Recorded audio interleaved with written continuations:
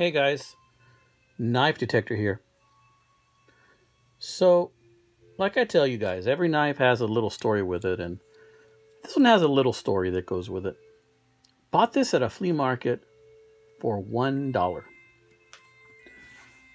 Sometimes when I go to flea markets, I like to look at buckets, containers full of tools or all kinds of things that the seller might just have thrown in there. In fact, if there's something that just looks like it's just a pile of stuff, that's usually what attracts me, and I go searching in there. And in that pile of tools and old nails and rusty screws was this guy.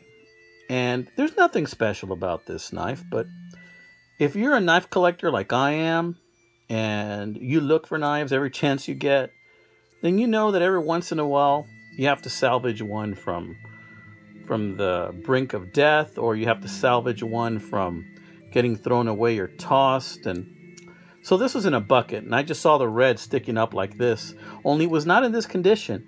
It was very dirty, it was dingy, it was black, and I picked it up and I couldn't open any of the blades.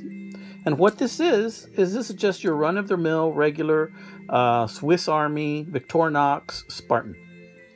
And the thing that I noticed about this Spartan that's different from others is that it has a slightly darker color than other knives. For example,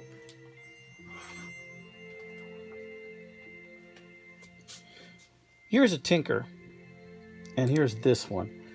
The color is just ever so subtle, the color difference.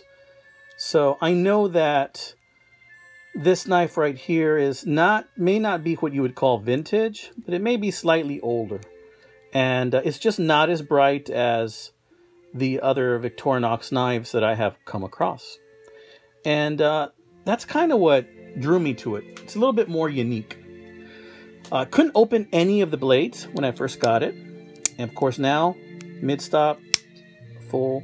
They totally open just like they should.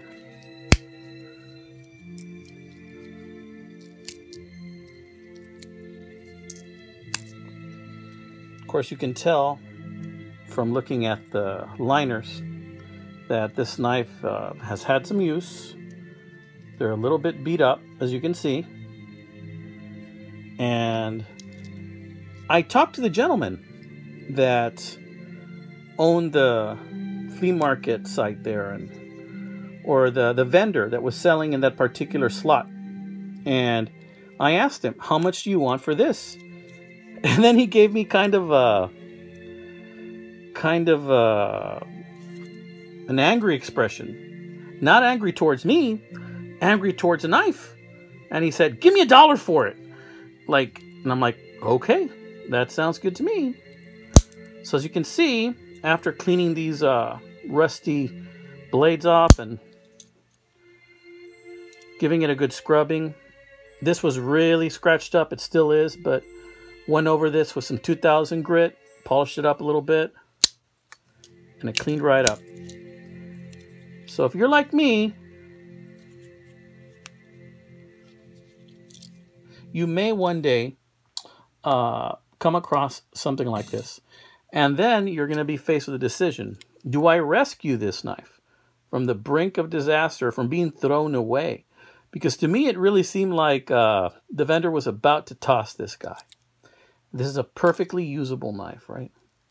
And sometimes you'll come across a blade that you can repair and do a little something to. This badge is so worn that it's been completely worn off. But as you can see, the blades are not really that used. It does have some use. So somebody carried this. Somebody loved this. And I maybe will never know why that vendor wanted to get rid of this for $1. And if I see him again, I might ask him, but I didn't think to do it at the time. But he was just in such a hurry to get rid of this that honestly makes me feel like maybe he cut himself with it, or somebody he loves maybe cut themselves with it. He just wanted to get rid of it. But like I said, when I got this, I couldn't open any of the blades. So this is a little opportunity for you guys.